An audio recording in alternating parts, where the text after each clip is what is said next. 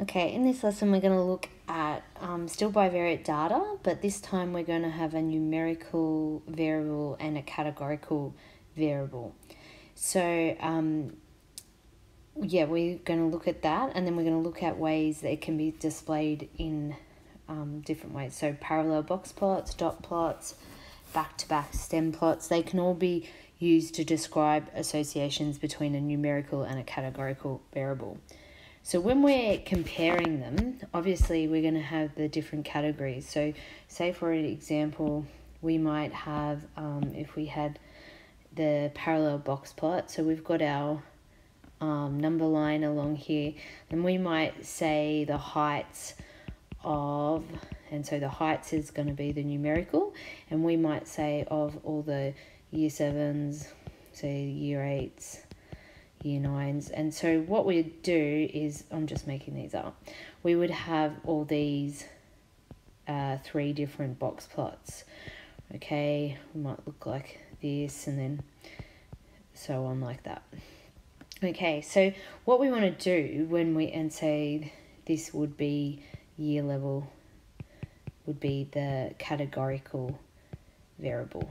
Okay, so what we want to do is here where actually this would be our response. We're looking at their heights and whether the explanatory is whether they when we change their year levels.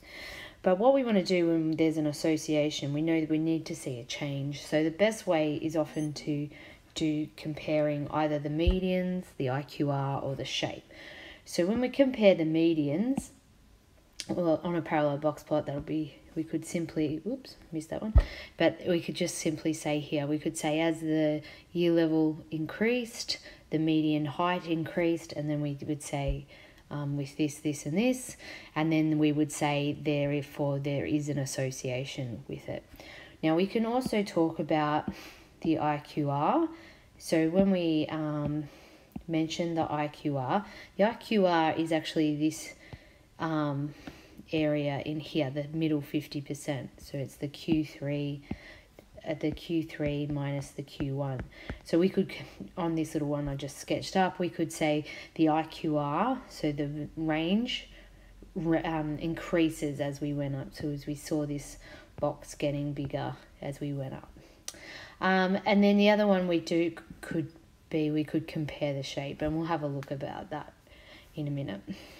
Okay, so in this example, we've got a parallel dot plot to display the distribution of the numbers of sit-ups performed by 15 people before and after they completed a gym program. So, as I said, it says do the parallel box plot, support the contention that the number of sit-ups performed is associated with completing the gym. So when we do this, and I said, you're going to compare either a median, the IQR, you really only have to compare one of those things. So just compare one statistic. So what I'm going to do in this is for example, I'm going to pick the median. All right, so let's do a little bit of practice of how we find the median. So remember, we looked at here, and it said 15 people, so we know n is 15. So you could find the median at n plus 1 divided by 2 spot. So this one we could find at the 8th spot.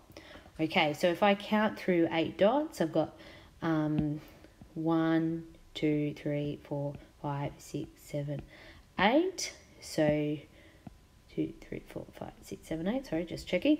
So 32 is the median for this after 32 after the program. And then I could do, it was still 15 people, so we do 8 for the bottom one. So 1, 2, 3, 4, 5, 6, 7, 8. And we can see that the median is 26 for this one.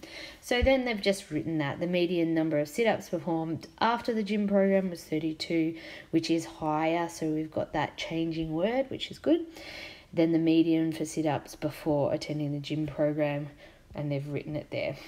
Okay, so we could say therefore, even at this point, you could then just go to we can conclude that the number of sit-ups performed is associated.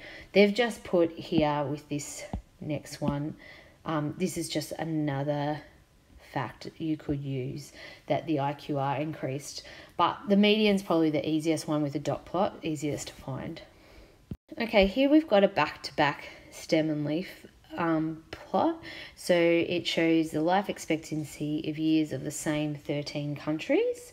So if we look again, so this is 1970 and then 2010. Now they've said there's 13 countries, so we know that N is 13. So if I quickly wanted to find the median, I know the median's found at N plus 1 divided by 2. So 13 plus 1 divided by 2, so equals the 7th. So if I count in 7, so it'd be 1, 2, 3, 4, 5, 6, 7. So we can see 76 is the median on this one, this side. If I count through 7, 1, 2, 3, 4, 5, 6, 7, I can see 67 is the median on this side. Okay, so once again, the median increased as we went from this year. So I'm from 1970 to 2010. So I'm going to say there is an association between year and life expectancy. As we see, the median life expectancy has increased from 1970, and we could say, which was 67 years, to 76 in 2010. Okay, so once again, you only really have to say that one of them, they're putting both in here in case you need to. Okay, in this one we've got a parallel blocks plot. So we're looking at, you know, as the year age group goes up, whether their salary goes up.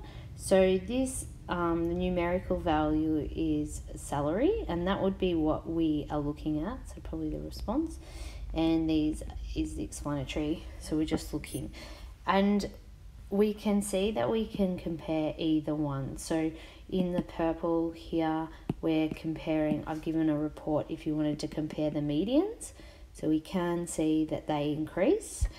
In the green, we're doing an indication of the IQRs. So we're showing how this box part increases. And then the last one is we've used the shape, because the shape of them actually changes as we go along as well. You can see it changes from being symmetric to positive skewed, and they mention that in the report. So you've got plenty of examples which you can use to template off for your exams. Okay, we've got a couple of questions here. So we've got, in the study, there was an association between BMI and neck size. There was 250 men in the group. So we see we're getting a bit of data. And the 5 number summaries are shown below in the table.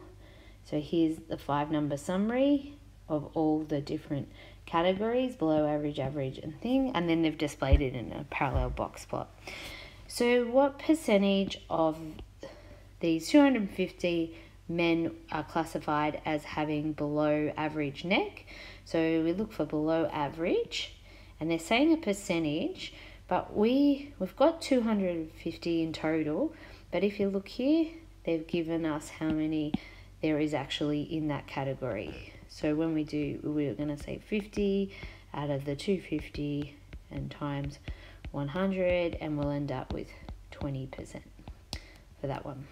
Okay, so with question B, it says, what is the interquartile range for BMI for the men with an average neck? So we want the IQR.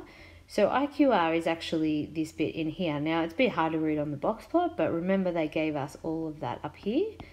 So I can read off the Q3 and Q1. So IQR is equal to Q3 minus Q1, which equals 23.4. You want Q3 first. So 26 minus 23.4 equals 2.6. So that's our IQR. Now, people with a BMI of 30 or more are classified as being obese. So using the criteria, how many of these 250 men are classified as being obese?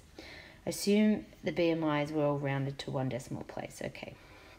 So if you think about it, so we know that we've got the BMI of 30, is here. So anything above this is they're obese. So if we first look, we have this whole section, which is 25% of that. So when you have a box plot,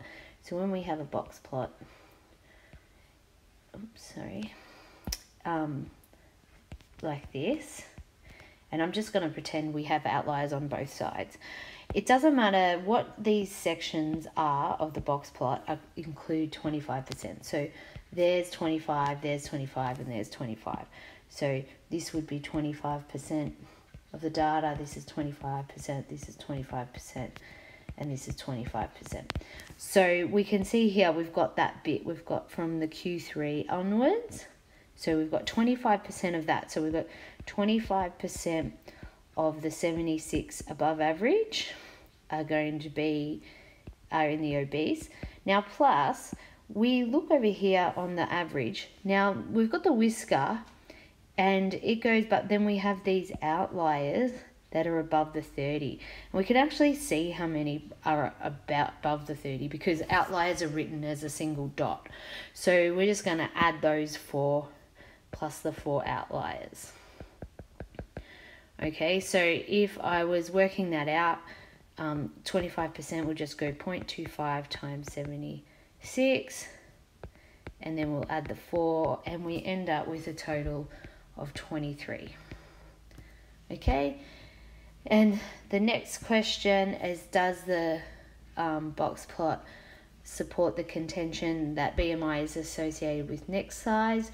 Refer to appropriate statistics. Well, that has been put in your notes, but we're going to say yes it is, because we see the median BMI increases as the neck size increases, and then you would give the stats, and you probably use the medians from the table to make your life easier. So we'd say with a below average neck with a median BMI of 21.6, above average neck with a median of 24.6, and blah blah blah.